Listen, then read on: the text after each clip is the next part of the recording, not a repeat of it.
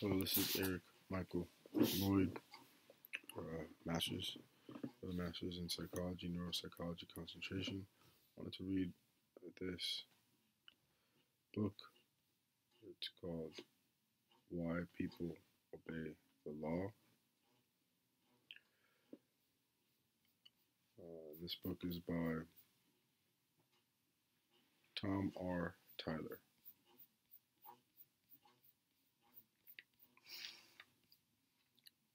Chapter 1, Procedural Justice, Legitimacy, and Compliance. Americans are typically law-abiding people. Compliance is never complete, however. Everyone breaks the law sometimes, and sometimes people break it often. In recent years, for example, many people have refused to pay their taxes, used illegal drugs, and engaged in illegal sexual practices, and driven when drunk. This book explores the everyday behavior of citizens toward the law and examines why people obey or disobey it. Legal authorities know that the key to their effectiveness is their ability to make laws and decisions that will be followed by the public, so they try to act in ways that will promote public compliance with the law. On the other hand, social critics opposed to existing authority may try to promote non-compliance. An understanding of why people obey or disobey the law is therefore of interest to both legal authorities and their critics. The first goal of this book is to contrast the instrumental and normative perspectives on why people follow the law. The instrumental perspective on the citizen underlies what is known as the deterrence literature.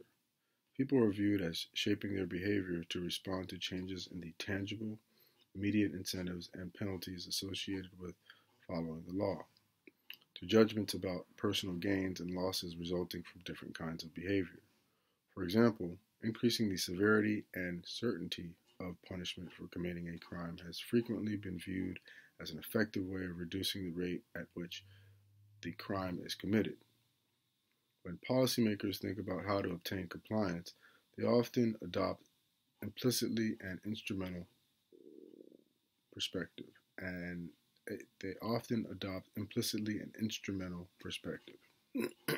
Although the instrumental perspective has dominated recent examinations of citizens' reactions to the law and legal authorities, this study explores compliance from a normative perspective. It is concerned with the influence of what people regard as just and moral as opposed to what is in their self-interest. It also examines the connection between normative commitment to legal authorities and law-abiding behavior. If people view compliance with the law as appropriate because of their attitudes about how they should behave, they will voluntarily assume the obligation to follow legal rules. They will feel personally committed to obeying the law, irrespective of whether they risk punishment for breaking the law. This normative commitment can involve personal morality or legitimacy. Normative commitment through personal morality means obeying a law because one feels the law is just. Normative commitment through legitimacy means obeying a law because one feels that the authority enforcing the laws has the right to dictate behavior. According to a normative perspective, people who respond to the moral appropriateness of different laws may, for example, use drugs or engage in illegal sexual practices, feeling that these crimes are not immoral, but at the same time will refrain from stealing. Similarly, if they regard legal authorities as more legitimate, they are less likely to break any laws, for they will believe that they ought to follow all of them, regardless of the potential for punishment. On the other hand, people who make instrumental decisions about complying with various laws will have their degree of compliance dictated by their estimate of the likelihood that they will be punished if they do not comply. They may exceed the speed limit, thinking that the likelihood of being caught for speeding is low, but not rob a bank, thinking that the likelihood of being caught is higher. From the perspective of authorities, Voluntary compliance with the law has a number of advantages. If police officers and judges need to compel the public to obey by threatening or using force, they are required to expend enormous amounts of resources. Voluntary compliance costs much less and is, as a result, especially highly valued by legal authorities. A normative perspective leads to a focus on people's internalized norms of justice and obligation. It suggests that the need to explore what citizens think and to understand their values. By contrast, an instrumental perspective regards compliance as a form of behavior occurring in response to external factors. It leads to a focus on the extent and nature of the resources that authorities have for shaping public behavior. Although both morality and legitimacy are normative, they are not identical. Leaders are especially interested in having legitimacy in the eyes of their followers because legitimacy most effectively provides them with discretionary authority that they can use in governing. Morality can lead to compliance with laws, but it can also work against it. For example, during the war in Vietnam, those who believed the legitimacy of the government fought in the war regardless of their personal feelings about its wisdom. For others, the perceived immorality of the war was a factor leading them to oppose and violate the law. With drunk driving, on the other hand, legitimacy and morality typically work together to prevent illegal behavior. In this book, I examine the extent to which normative factors influence compliance with the law independently of deterrence judgments. Data collected in a longitudinal study of randomly selected citizens in Chicago are used to examine the role of normative factors. In the first wave of the study, 1,575 citizens were interviewed about their normative and instrumental views concerning the law, as well as their behavior toward the law. A subset of 804 respondents were re-interviewed about the same topics 1 year later. This procedure is the basic characteristic of a panel study.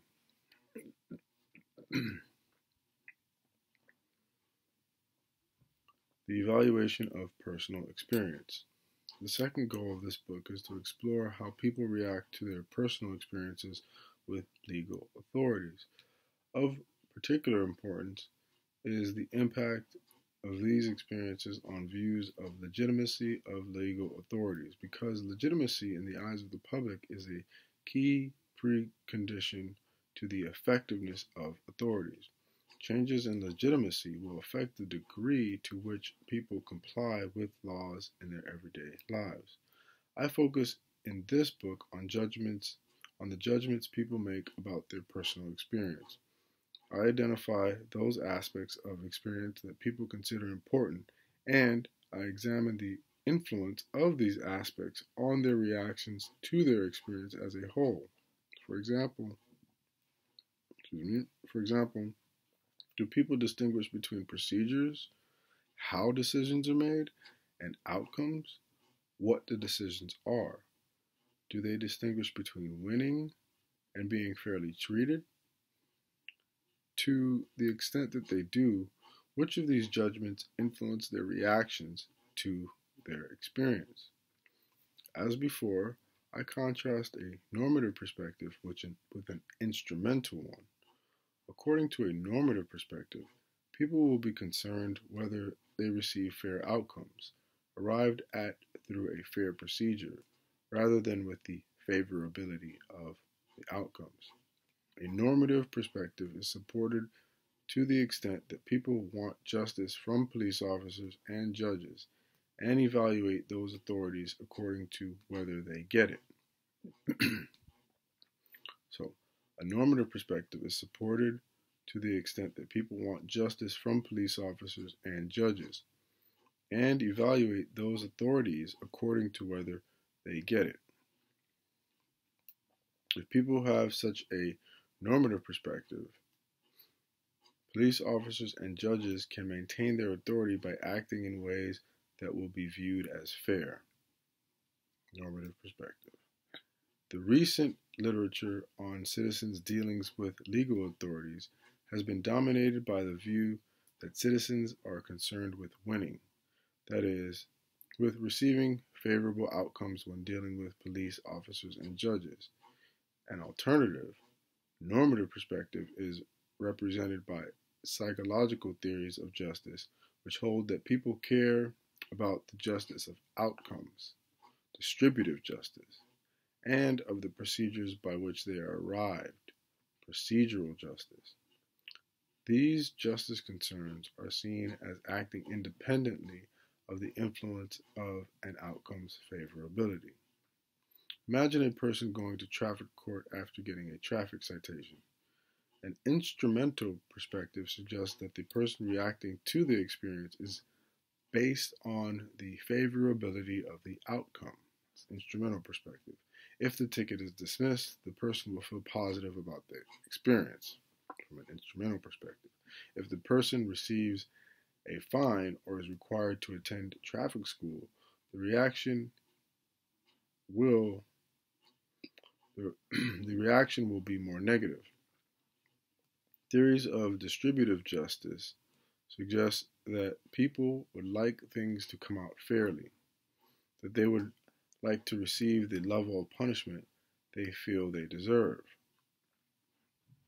Finally, theories of procedural justice suggest that people focus on court procedures, not on the outcomes of their experience. If the judge treats them fairly by listening to their arguments and considering them, by being neutral, and by stating good reasons for his or her decision, people react positively to their experience, whether or not they receive a favorable outcome.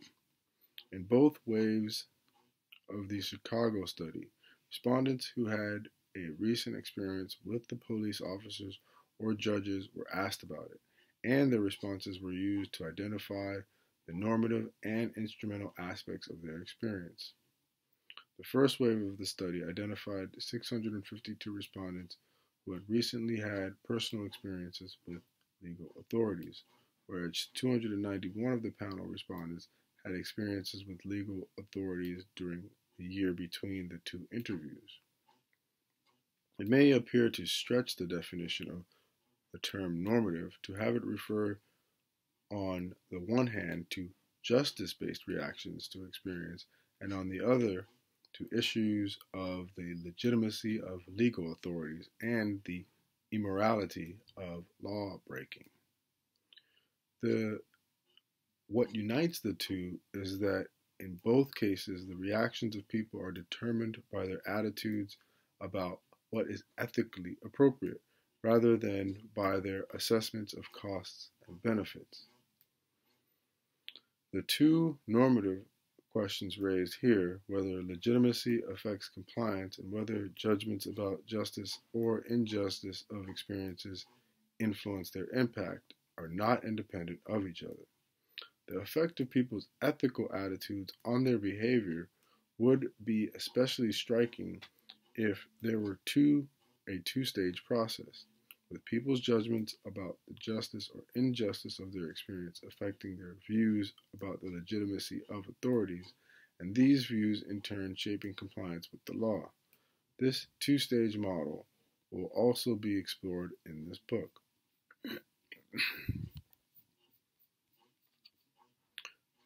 The meaning of procedural justice.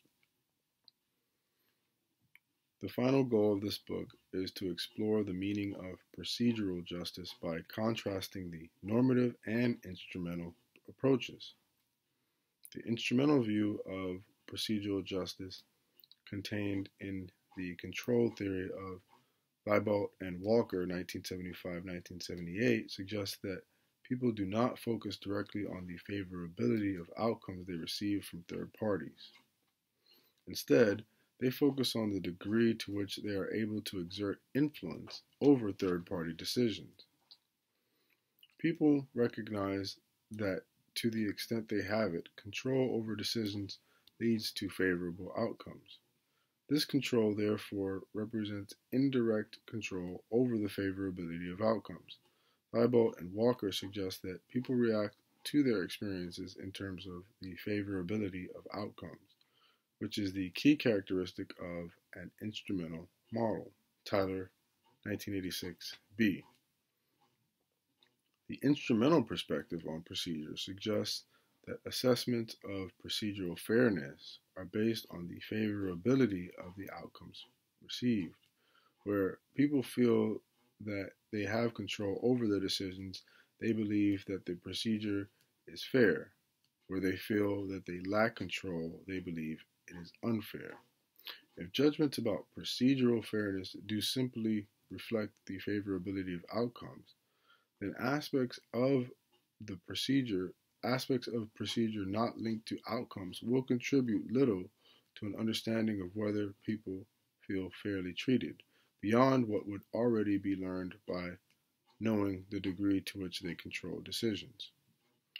The normative perspective on procedural justice views people as being concerned with aspects of their experience not linked only to outcomes. Normative aspects of experience include neutrality, lack of bias, honesty, efforts to be fair, politeness, and respect for citizens' rights.